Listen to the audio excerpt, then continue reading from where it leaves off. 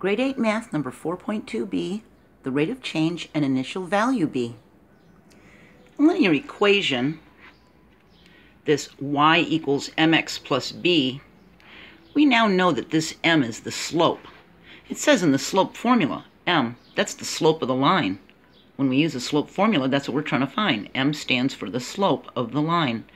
And we do the change in y values over the change in x values like we've done in the last couple of videos. So, if we know that's the slope, well, we also know that x is an x-coordinate on a graph, and y is a y-coordinate on a graph.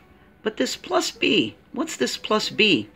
Well, that is called the initial value b, or the y-intercept. I'll explain. So this linear equation is written in slope-intercept form of an equation. It's called the slope-intercept form. Whenever you see this, you know it's slope-intercept form, okay?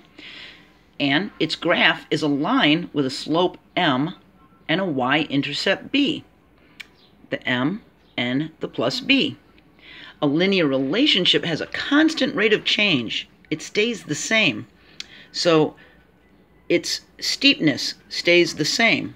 It moves like plus 3, plus 3, plus 3, or maybe it's plus 2, plus 2.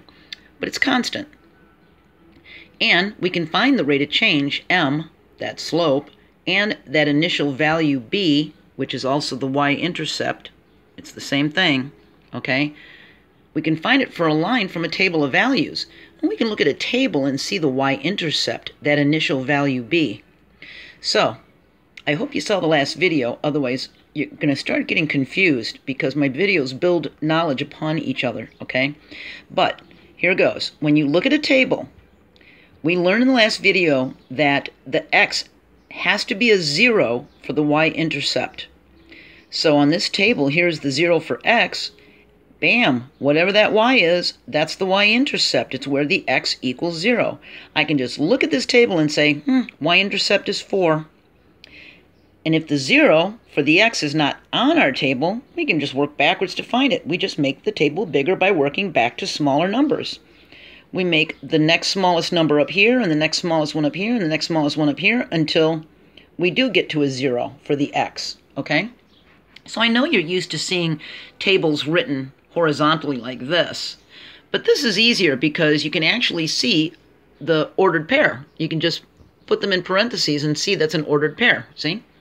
Well, what we want to do before we do anything is make sure our rate of change is constant. So we compare these to these, all right?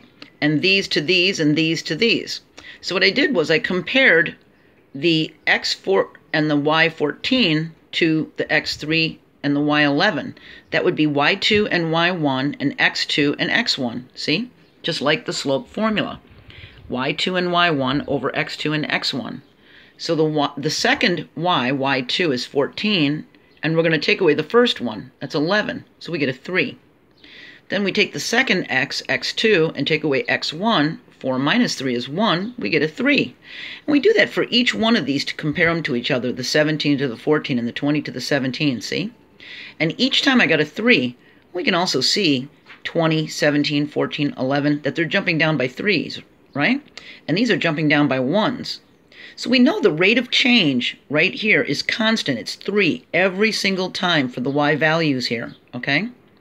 So, the second thing we do is we make our table bigger to find that initial value b, where the x is a 0. That's where the y-intercept is. So we work backwards. So our table ended here before. We just had a 3 and 11. So now I extended my table and made it taller with more small values here.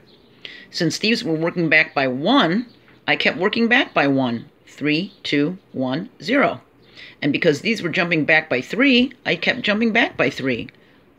From 11 I went to 8, then 5, then 2, and now I have my x 0. I know my y-intercept is a 2, see? The initial value b is a 2. That's where the x equals 0. So that y-intercept is a 2. That's this plus 2. That's that b. See? We said the initial value b, or the y-intercept, is that plus b. It's wherever x equals 0, okay?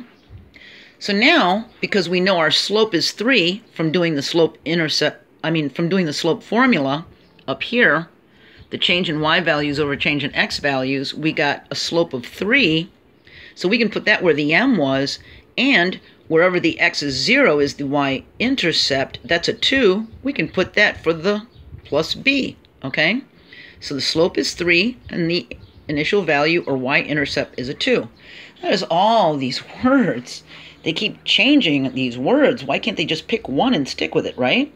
So for slope, it could also be called m. It could also be called the rate of change, but it's the steepness of our line.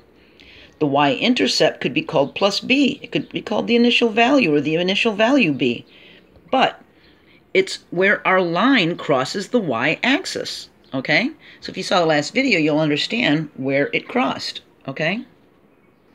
If we look on this big graph that I've got here, we can see that this line is crossing our y-axis at this point, right here, right at 4. That's the y-intercept, see? This line is hitting the y line at 4. So that would be a plus 4 in our slope-intercept equation. But in this one, we have a plus 2. So that's where the line is hitting the 2 on the y-axis, okay? I hope that makes sense. All right. Don't forget I'm on Twitter, and we can talk there. And I'll post these whiteboards for study guides that you can save as a file or print. And I'll see you next video. We'll keep trying, and I'll keep trying to help you. Bye.